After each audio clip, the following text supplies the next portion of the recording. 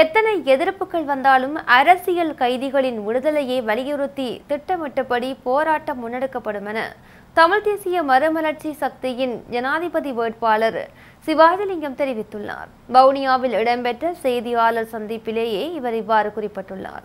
மேலும் அரசியல் கைதிகளின் விடுதலையை வலியுறுத்தி தான் எதிர்வரும் 6ஆம் தேதி முன்னெடுக்கவுள்ள போராட்டம் குறித்து பல சிங்கள அமைப்புகள் தேர்தல் ஆணைக்குழுவில் முறையிட்டுள்ளன எனவும் இது தேர்தலை மீறும் செயல் என முறைப்பாடு அளிக்கப்பட்டுள்ளது என்றும் தெரிவித்த அவர், இந்நிலையில் இந்த விடயம் குறித்து தான் ஆணைக்குழுவிடம் விளக்கம் அளிக்குமாறு கோரியதாக தெரிவித்தார்.